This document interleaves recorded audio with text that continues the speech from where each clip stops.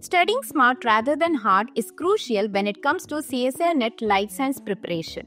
So here are some practical strategies to optimize your study approach.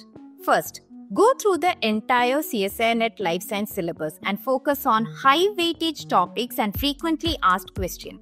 Second, create a strategic study plan and include regular revision sessions.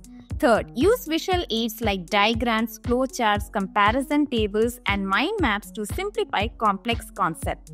Fourth, practice time management through Pomodoro technique and assign specific time slots for each task or topic. Prioritize tasks based on urgency and importance. Fifth, regularly assess your progress and modify your study plan based on identified strength and weakness. Sixth, regularly take mock test series to build confidence. And lastly, establish short-term and long-term goals to keep yourself motivated. Celebrate achievements, whether big or small.